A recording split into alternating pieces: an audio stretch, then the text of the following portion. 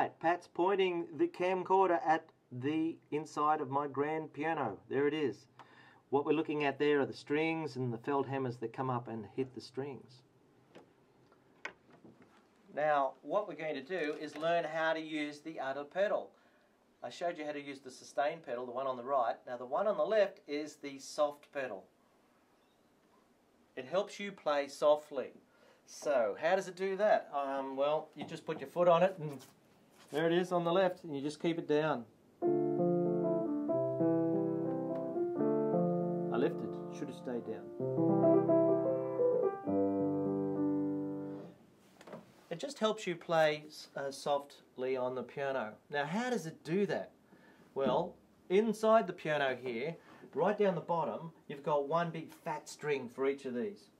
And around here, you've got two strings for each of these keys here. And from here up, you get 3 strings for each of the keys.